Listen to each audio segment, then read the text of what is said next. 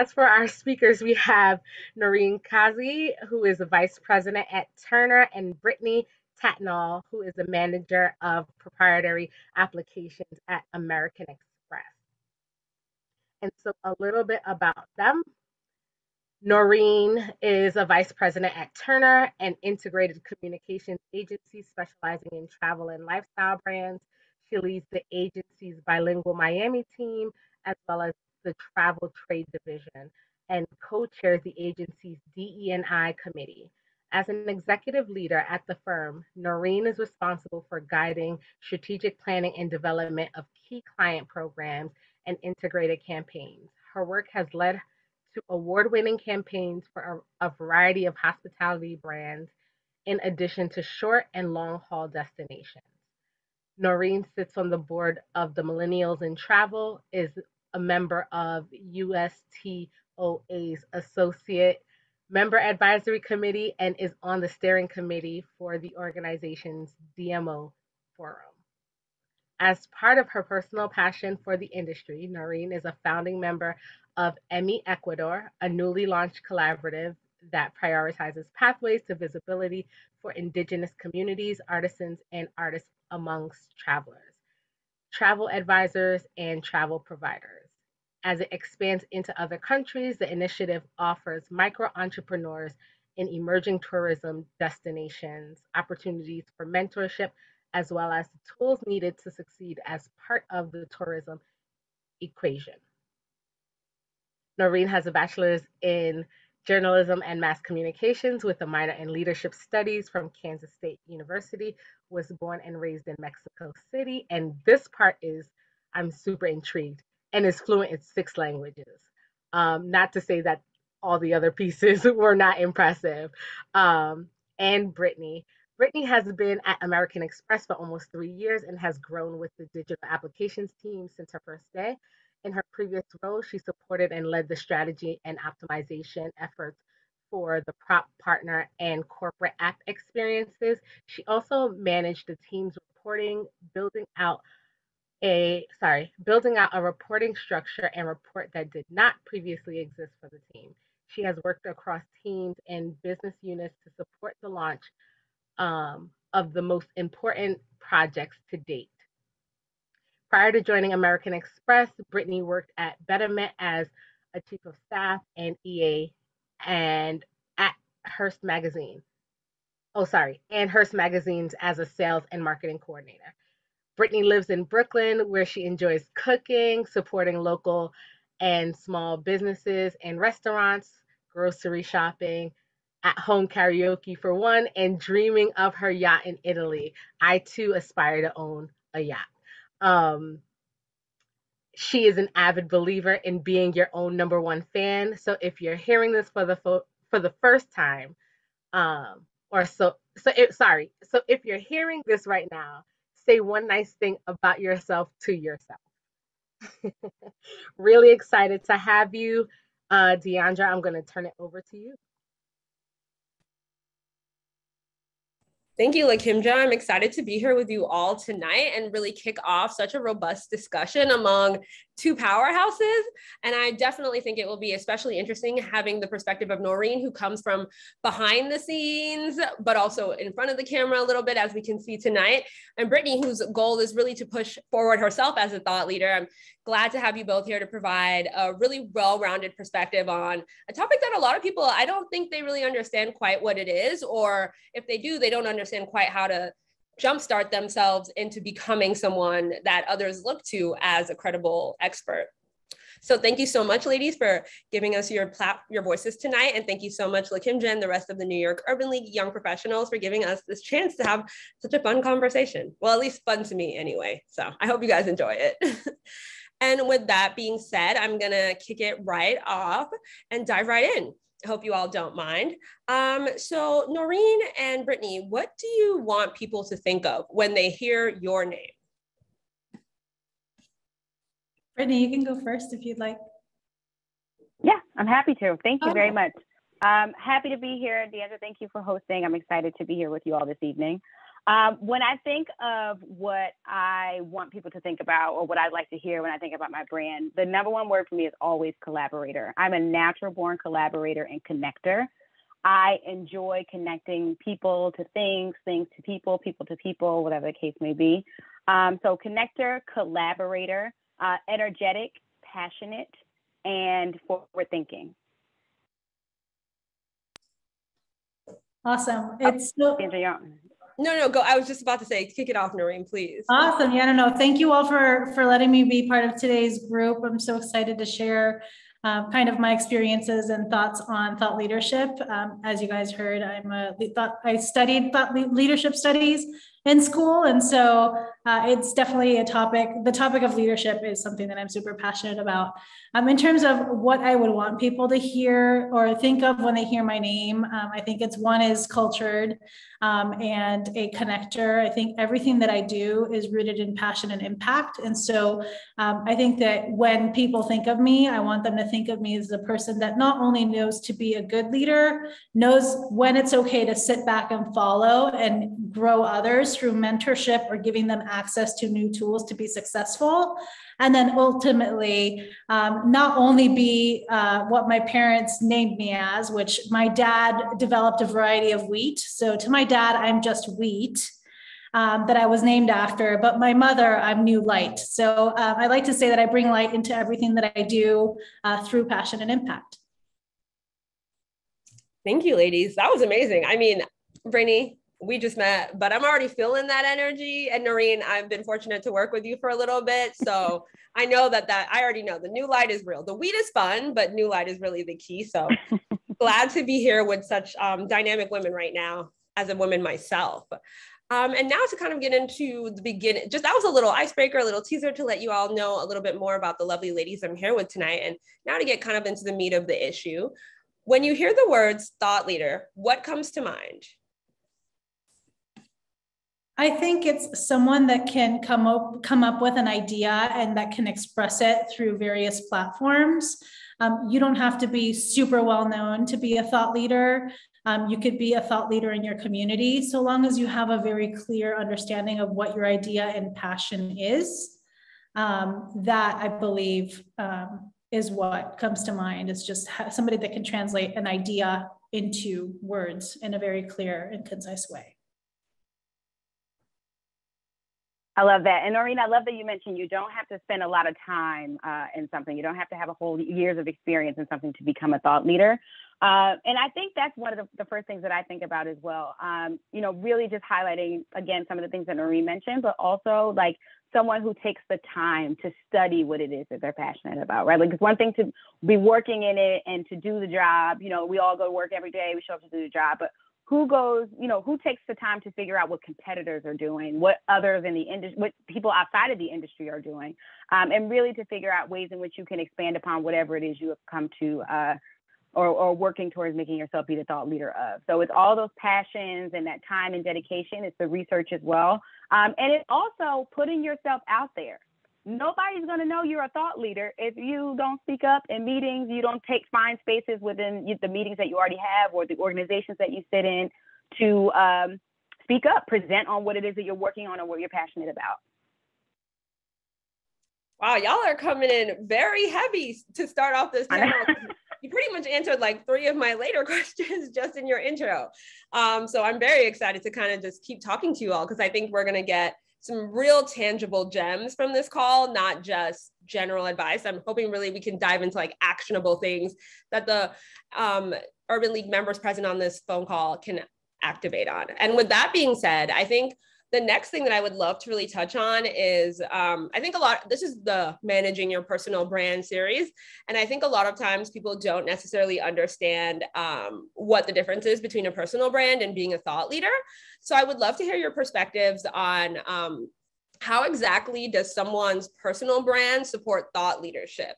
And maybe even when discussing that, dive in a little bit deeper into like what exactly it means to be a thought leader.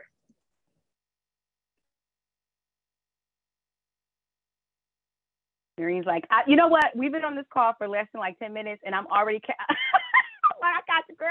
I'll go first. I will take the first part of that. And I will say that opportunities to become a thought leader, to me, are twofold. It's what you have defined for yourself that you're passionate about and that you work towards. And it's what the people who work around you, your colleagues, your direct reports, your leaders, see that you have the ability to really shine in.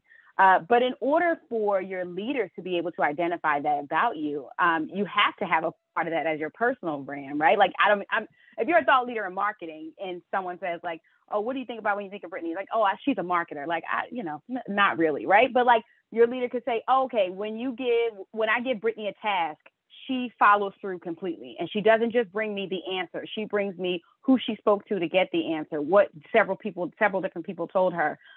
When this project comes up, that's a big company project or something that I know she's expressed that she's passionate about, I'm going to bring her on and I'm going to let her try herself out and help to grow her in that sense.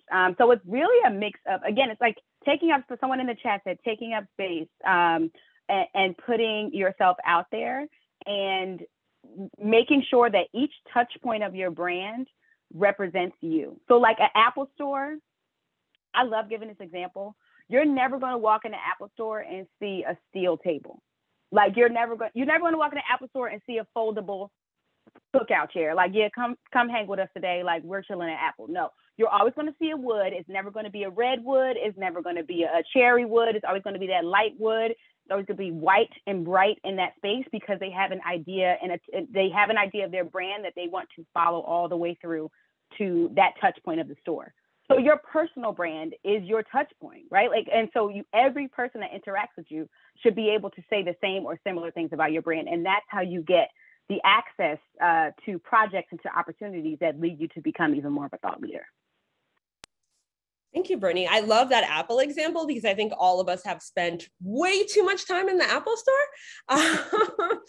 But Noreen, as someone who works in the PR and marketing industry, really positioning executives to take advantage of thought leadership opportunities, I would love to hear your perspective on like the relationship between the personal brand and thought leadership. Yeah, I mean, I think I touched on this briefly, but I think there's an interconnectedness there and an intersection between your personal passions and values, or in my scenario, the passion and values of an executive, and how do we build that personal brand into the broader brand story to become a thought leader.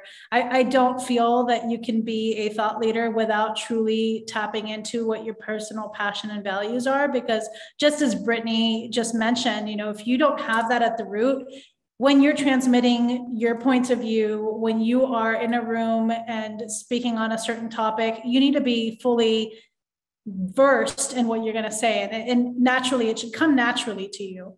So I think that that's one of the main things when thinking about thought leadership overall from a brand perspective. You touched on Apple, is you always think about who's the person, what's the brand, what's the product, and what's the purpose. Those are your three questions that you should always be asking yourself, or asking a brand that wants to embark on a thought leadership platform. Is it, who's the person, who's going to be the face of XYZ item? What's the product? So in Apple's case, they have a specific product that they want to be pushing, and the purpose is to bring innovation and technology and seamless. I'm just threading this to Brittany's purpose, but really thinking that through connectivity and then who that person is to be able to transmit that story of the product and purpose. I love that. Continuing the Apple vein, I'm sure they would be thrilled to know we're basically acting as brand ambassadors tonight. But thank you so much, ladies, for kind of giving us this perspective.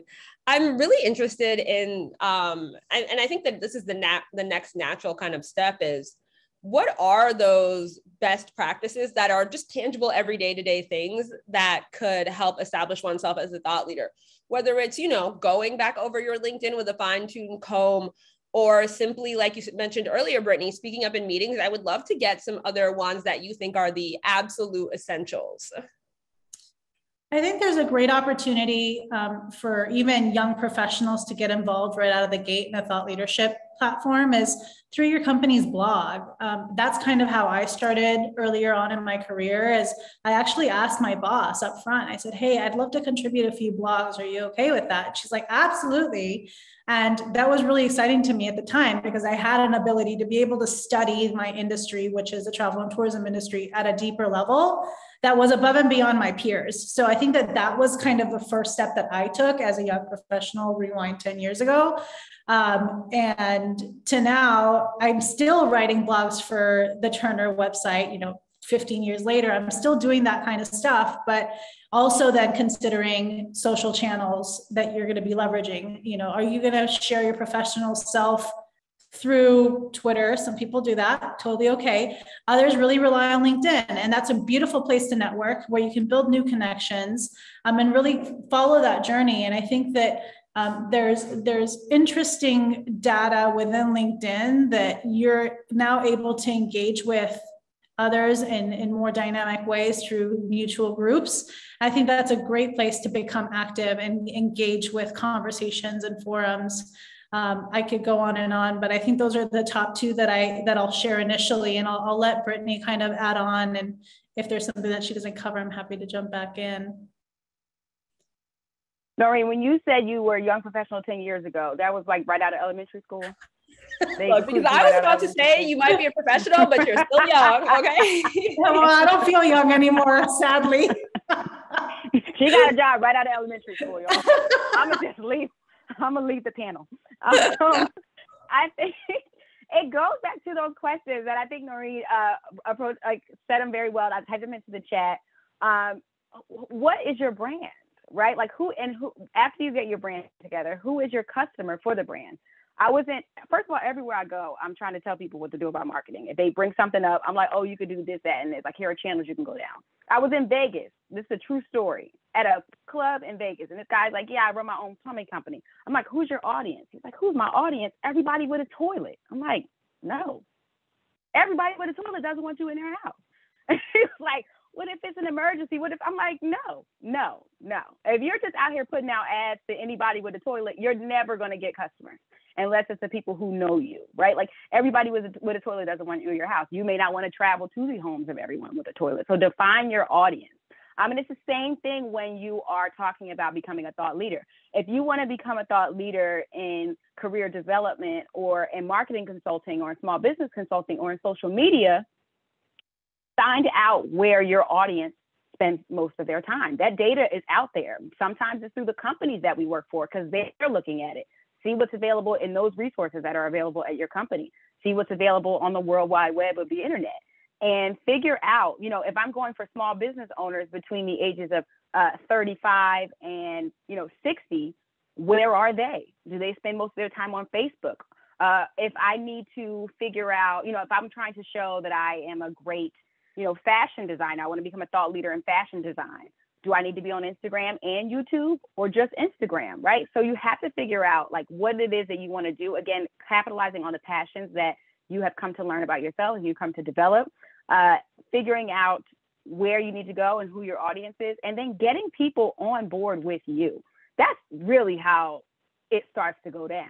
Because somebody's in a room and somebody says, Noreen, yes, the one we recruited from elementary school. Well, did you know she took on that blog post? And we had seen, before we were only getting 3 views, and now we're getting 12 views. And so she knows not only how to take initiative and to take, to write. Obviously, she has great communication skills. She also knows how to grow something, right? So you've got to get people to buy in on what it is that you do. And the only way you can do that is to let people know what you're doing and to find them where they are and find those opportunities where they are. Yeah, I think just to build on that too, I think really have a clear understanding of your key industry organizations within the verticals that you work in. I, was very, very specific about getting involved in industry organizations within the travel space that I knew were going to help kind of cement me in the industry. And so really looking at where can I build my network? Where will I have opportunities for speaking down the line? Where can I have the ability to learn and continue to grow and really invest my time thoughtfully, because there's some people that will just go after every single organization under the sun, hoping to network.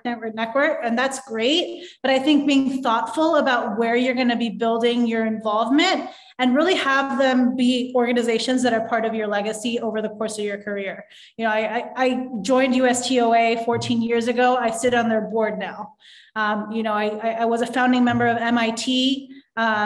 6 years ago, I'm not necessarily on the board anymore, but I helped build their Miami chapter when I moved out here. So really continuing to like build that legacy of where you've started and becoming more and more involved as part of the organization. And then that brings additional opportunities for blog contributions to tour operator sites or their members, providing opportunities for panels and panel forums, and then just really just opportunities for networking. If you're in a different phase of your career and you want to move to a different company or you want to establish a new area of expertise, you can tap into that knowledge right in your brain trust.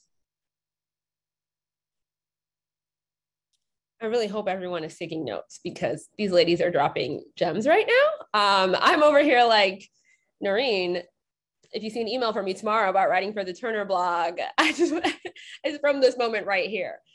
So thank you so much for these, like I said, really tangible actions. I think something else that is really interesting is identifying those thought leadership personas that really inspire you. So Noreen and Brittany, I'm gonna give you the same question, but I'd love for you guys to tackle it from different angles. So Noreen, could you share an example of some thought leadership positioning that either you or like Turner as a whole worked on that you thought was especially successful? And Brittany, could you give an example of a time where you were able to successfully position yourself to take advantage of an opportunity that you were very excited about in the thought leadership arena? Feel free to, whichever one of you would love to go first. I'll go ahead and go first. I think from my perspective, I've been fortunate to only be part of one piece of a thought leadership program. I have not seen one start to finish. It's really more about, in some cases, I'm the one that's helping train an executive and then they go off and they run their own program on the brand side. So we touch it from a level of strategy and direction. Other clients come to us with, this is our thought leader, this is our platform, get us press, and that's where we kind of kick in. So those are kind of the two vacuums that I'm usually working in for thought leadership programs. One of the examples that I'll share that's not related to travel client, I do specialize in travel clients, but I do have one kind of exception to the formula, which is a beverage client. And so we work with a company called Tractor Beverage Company, which is a farmer founded and farmer owned beverage company that's really revolutionizing the food service space, and really looking to stomp out high sugar content, big soda, and offer consumers of, you know, millennials and younger Gen Zer demographic that are really paying attention to what they put into their bodies. And so the first year of our program, we're in year 2 now. First year was really about, let's get the brand out there. Let's try to help them generate sales and really help them grow. And, you know, in the last 18 months, they've grown upwards of 300% in revenue, and they're really, really quickly growing in the market.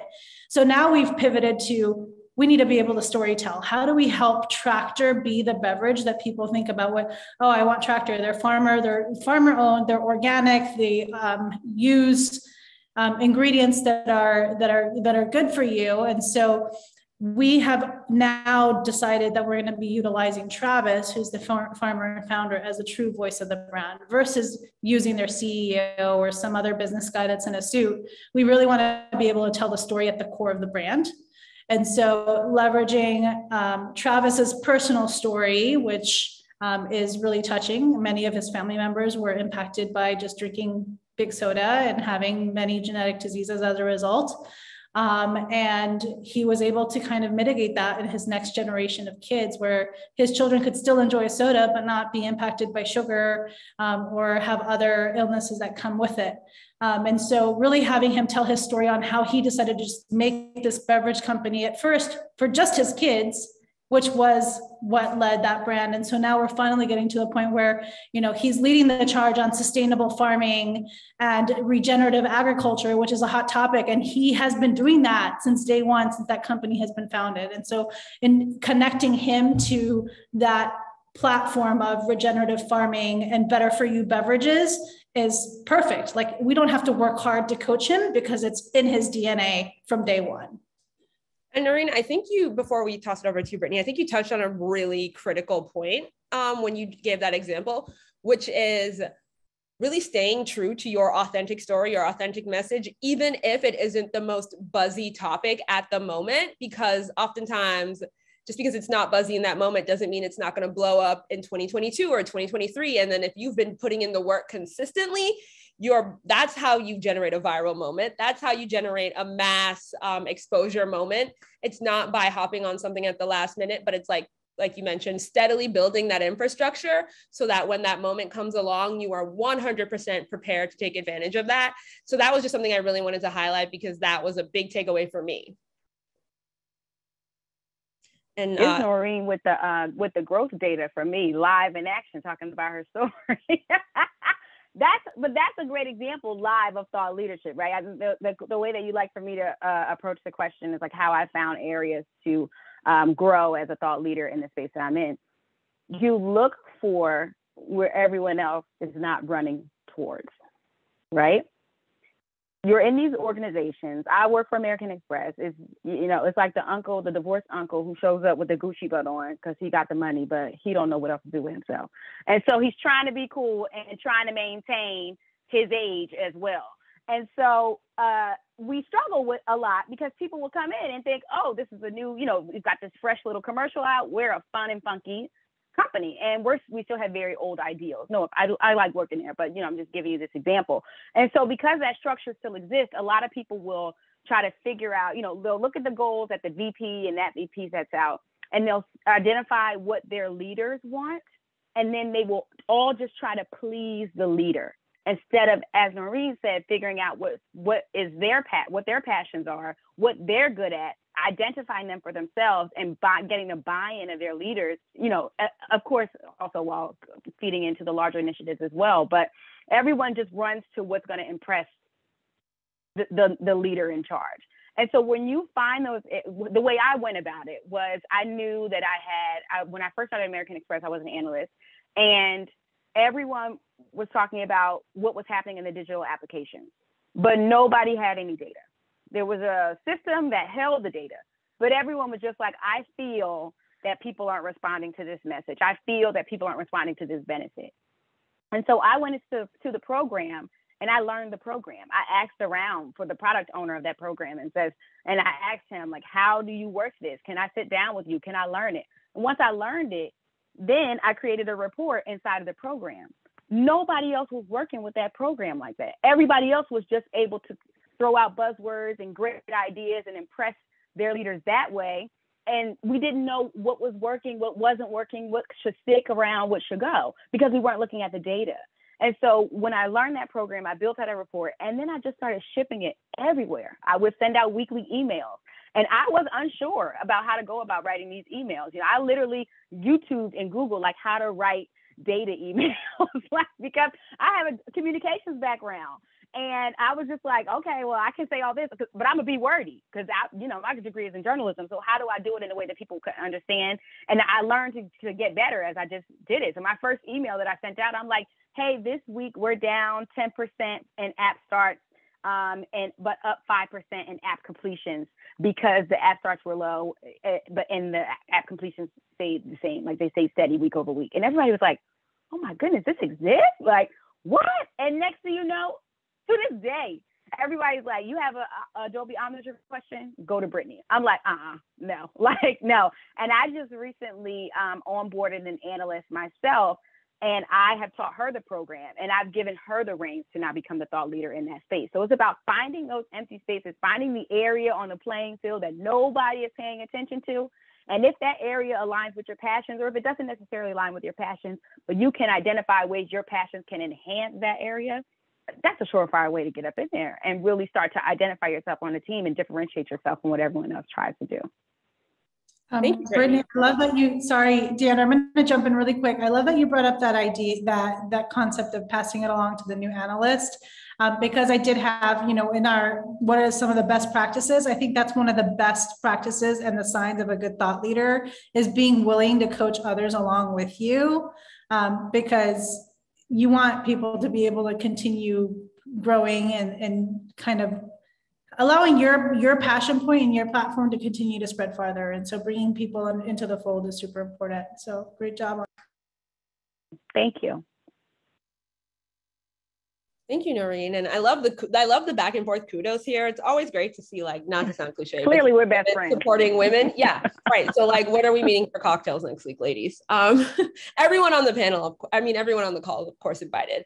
But I did want to also call out one thing about what Brittany said that I thought was very relevant as well, was just this idea of internal thought leadership, becoming a thought leader within your corporation and your company, and being that go-to person is very critical once you look to what Noreen talked about, which is the external positioning.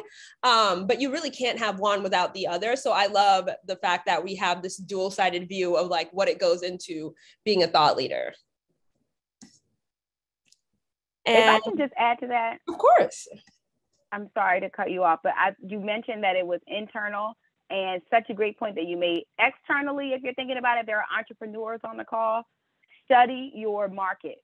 Study the people in your market. Study the people in your market who address the audience that you're going for. Study what they're doing. Understand who they're talking to, and figure out if y'all are talking to the same people. Because if so, how will you differentiate the brand or the service or whatever it is that you're selling? How would it, there's a ton of people who are speakers. I just myself decided this year that I want to do more speaking engagements. There are plenty of people who speak, but nobody can speak like me. So there's so many people who are doing amazing things, and then the amazing things that you know how to do can differentiate yourself, your brand, your business in the market that you occupy. So it's all about doing the research and figuring out where it is that you can infiltrate your passions, your ideas, and your thoughts and your products and service, and put it in a way that only you can give it. Thank you, Brittany. That was a perfect plug-in. And please feel free to interrupt me at any time because you two are the experts, not me. And on that note, I would love to toss it to the larger audience as a whole. Does anyone have any questions for these two lovely ladies? I know I have a million more questions and can continue talking, but definitely want to open up the floor to those of you on the call who might have some more specific questions.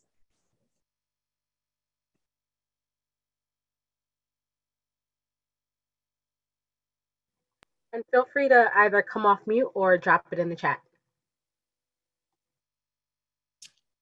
I know I just maybe caught you guys all off guard, so I'll ask one more to give everyone a chance to get themselves camera ready, just kidding, or typing ready. So ladies, I think another great thing to kind of touch on would be, how exactly do you think thought leadership, whether it's external or internal, plays a role in furthering one's professional development or status within their company?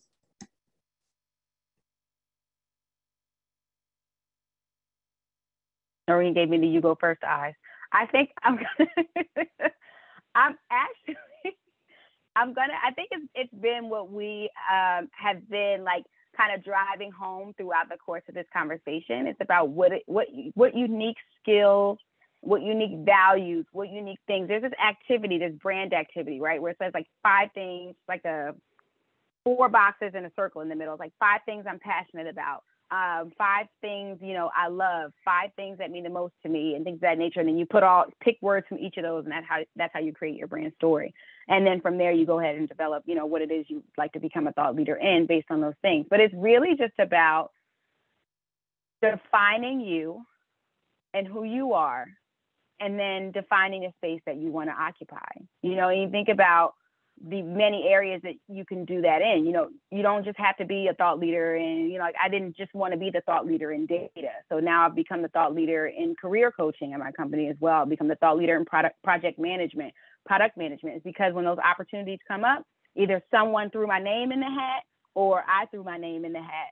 And I really just push myself to grow. That's how you I can be a thought leader today, and if I don't do any research and don't seek to grow in any way, then I'm not going to be a thought leader for much longer in like this space of like developing your brand. So it's really just about staying current, staying true, and going for those opportunities. I hope I answered the question. I feel like I got a little off track. I think, and I guess some key skills that come to play through building thought leadership, I guess in terms of professional development. I think one great thing that thought leadership does is that it helps develop your strategic thinking. Brittany touched on this, like thought leadership forces you to learn, and then learn again. And then when you think you know it, you still don't know it and you need to stay on top of it. So I think that helps really shape your strategic thinking overall. Also helps kind of develop your public speaking if you are on a speaking platform or speaking circuit. Really gets you comfortable early on to voice your opinions, and that translates to your day-to-day job, right? From a career standpoint, working with teams and being able to communicate what an idea is and bring that to fruition. I think all of that translates very beautifully into your day-to-day work. And I think the other thing too is that it also helps you learn to challenge the status quo. You know, everybody wants to be safe and comfortable, but a good leader is willing to challenge the status quo, be it with solutions. You should never just challenge it to challenge it. A good leader will come up with creative solutions. And I think that being, you know, somebody that's aware of your personal brand, has a thought leadership avenue, can challenge those tough questions and answer them and come up with different solutions to entertain. Thank you, ladies. I think we've got an audience question here.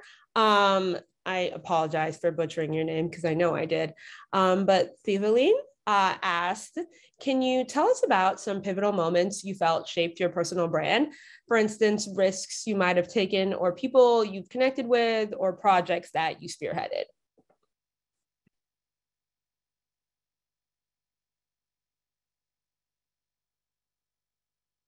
It's a you go first eye for me. You going, Noreen? You go ahead. Go ahead. I don't know how I've now studied your face well enough to know when I'm ready to go. A pivotal moment that shaped my professional brand. You know what? I was trying to define in my first couple of jobs like who I wanted to be, right? Like and it was one thing. It's funny because I was talking to a friend about this. We went out to dinner the other day. And I was doing the same thing with everything, really. In my personal relationships and my professional relationships, I was in a very presenting mode. Like, oh, I work here, and this is the thing that's happening here. So let me adjust to this. Oh, I work here, and this is what's happening here. Let me adjust to this. And finally, by the time I started at American Express, I had come off of a job where previously, where I was exhausted every day, because I was trying to present myself as someone that my true self was in complete conflict with. And it was the first day at American Express where I left that for the day. And I said to myself, I will only operate as myself moving forward. And wherever that takes me is wherever that will take me. But I can't present and I can't be anything other than myself anymore. That changed everything for me. I have to say that changed everything for me. Showing up as myself changed everything for me.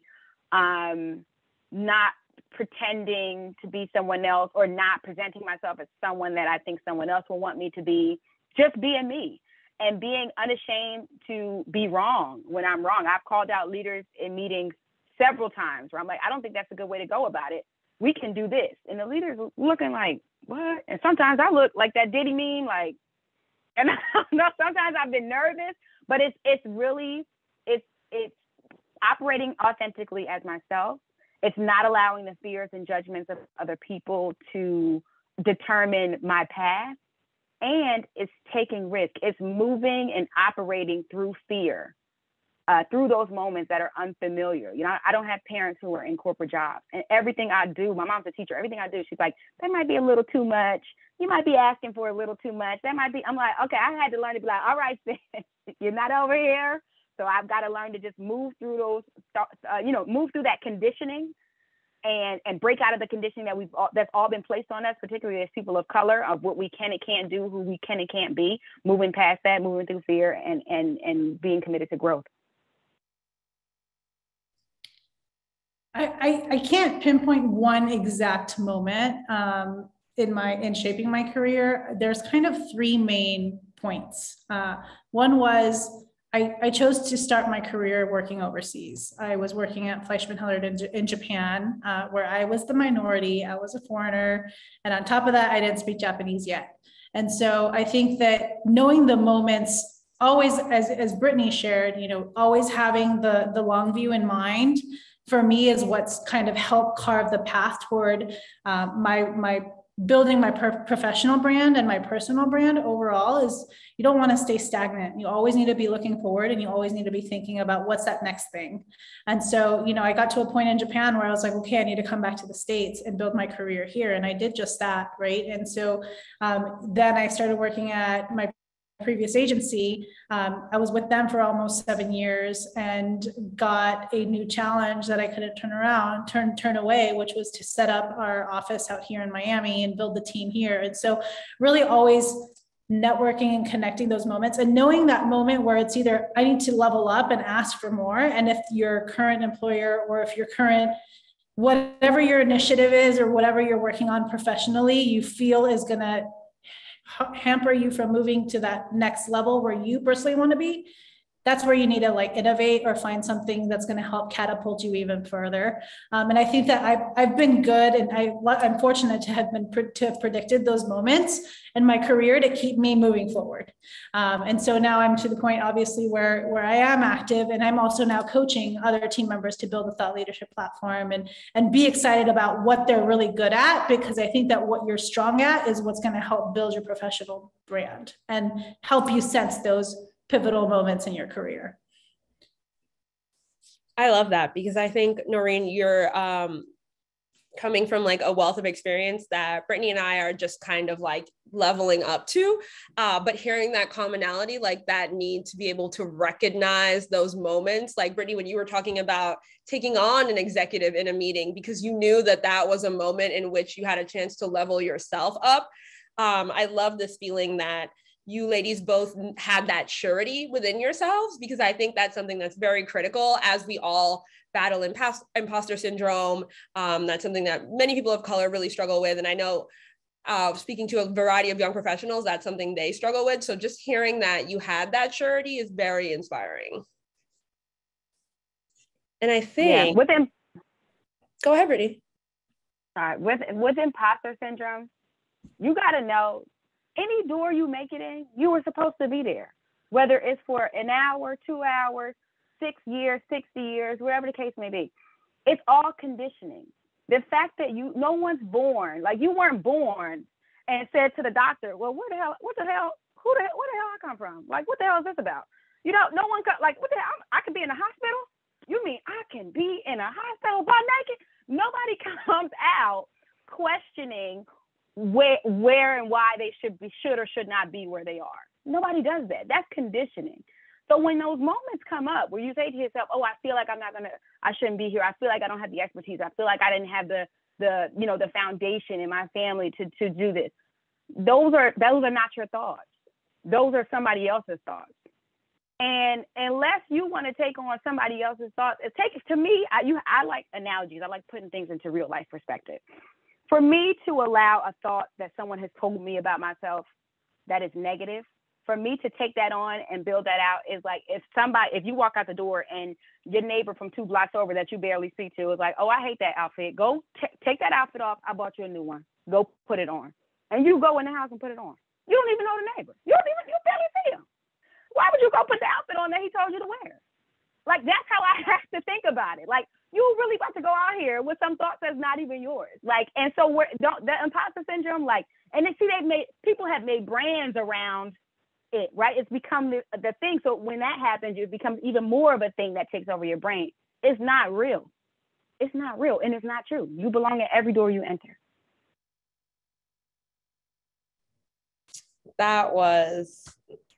I can't even follow that up. I see the clap hands from Kimja. Thank you.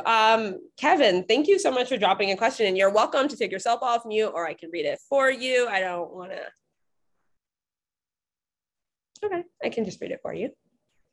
With the online social media marketing of your brand business, where the market is really saturated with so many influencers, how do you show authenticity and allow customers to trust you by your product? He mentions in-person testimonials.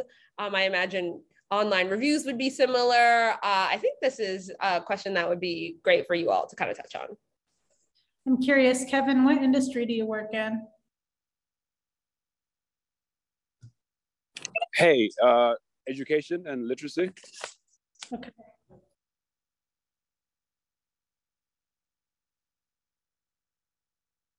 What's the product that you're trying to sell?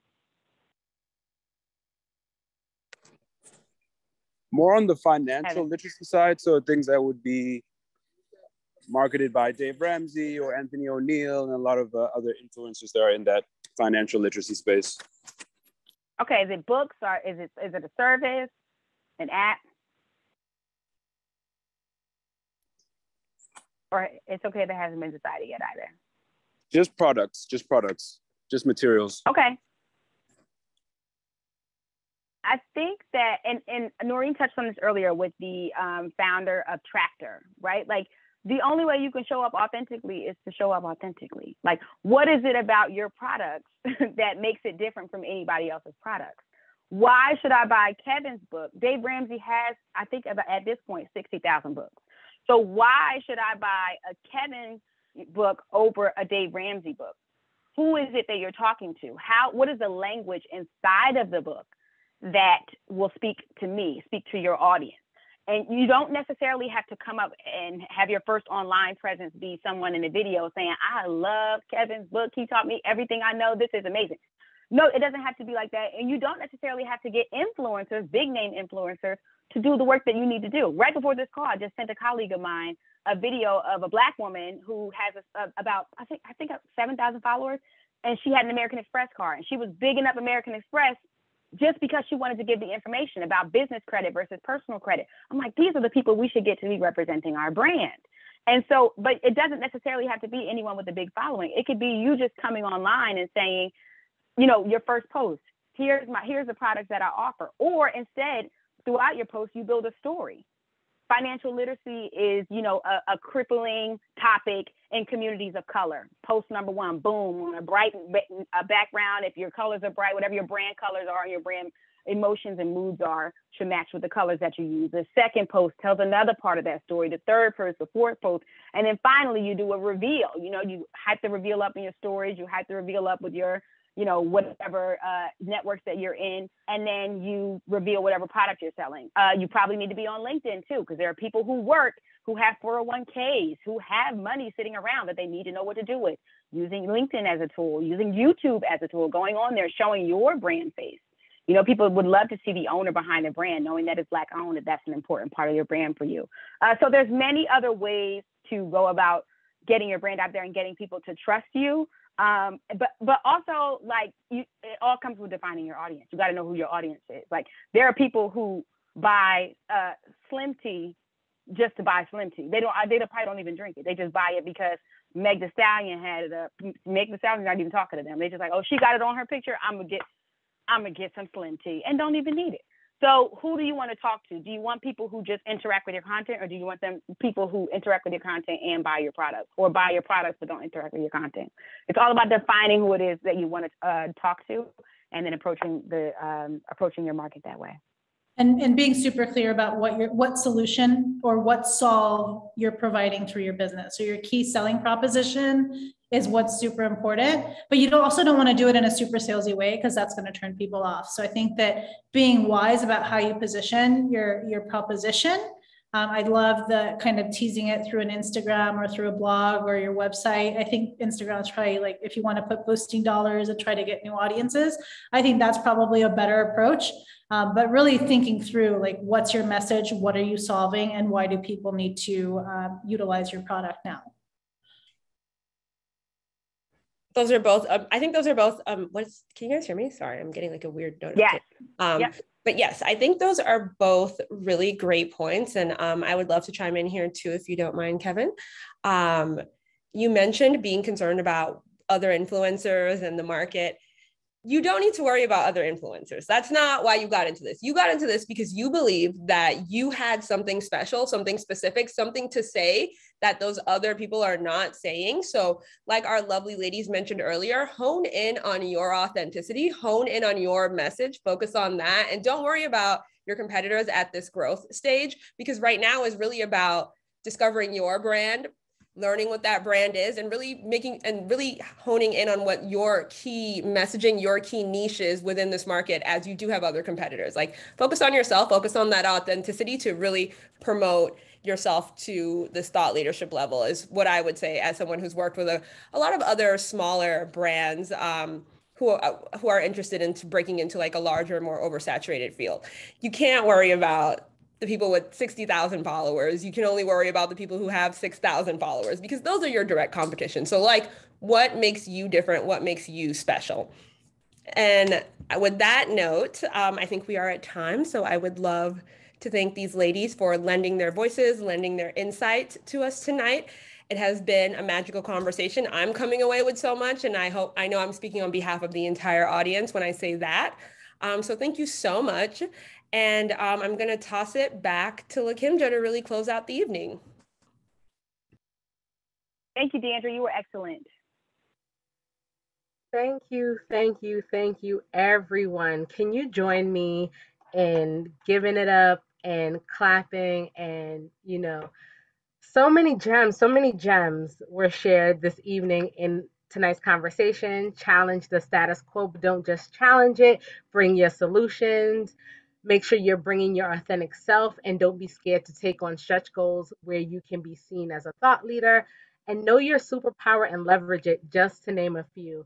Thank you, Deandra, for the amazing moderation.